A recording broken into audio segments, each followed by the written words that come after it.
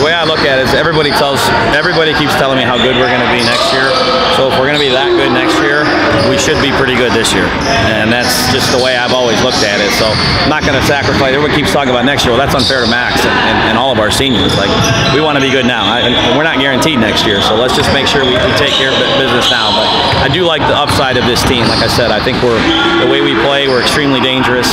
But we got some work to do. But our scrimmage schedule's been very strong, and we're looking forward to getting things started here in a couple weeks. We got a lot of guys who just haven't played a lot of varsity, but who are more than capable of doing so.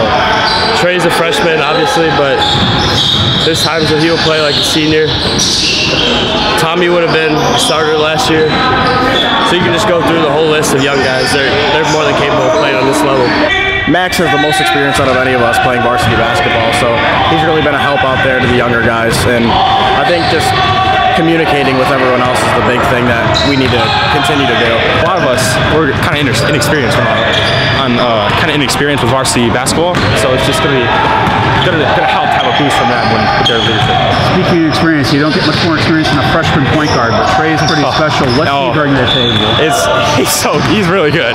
He's a great finisher and can shoot from anywhere on the court, and he's always looking for his teammates. You can always hit me whenever I'm open.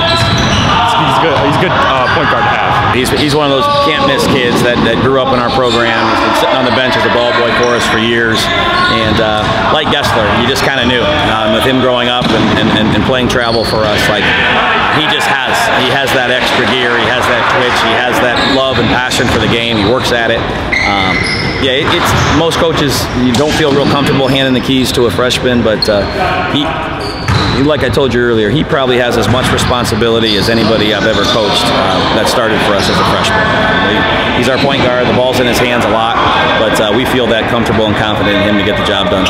Yeah, I've always been in the locker room, like after the games, before the games, knowing what they're going to do, the strategy behind it, and it's also helped me with the chemistry around the guys. You know, I just fit right in with them now. He plays at his own pace, and he knows when to pass, when not to pass, and how to control the game. And what's it about Brunswick that can always shoot? Because I'm watching you knock down shot after shot, and anytime I see a Brunswick team, the Brunswick team can shoot.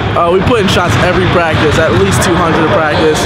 We have Swish around here. Everyone goes there. We play. We do runs. We get shots up on the gun and all that. I'm not sure, but it's a lot of fun to play with. You know, we can get out there, get in transition, knock down some threes. So I think that's the most dangerous part of our game is if we're missing, it's going to be. If we're not missing, it's going to be hard to guard. It's one of those teams early where we're going to beat somebody that no one thinks we're going to beat, and then we might turn around and lose a game by 10 that everyone's scratching their heads.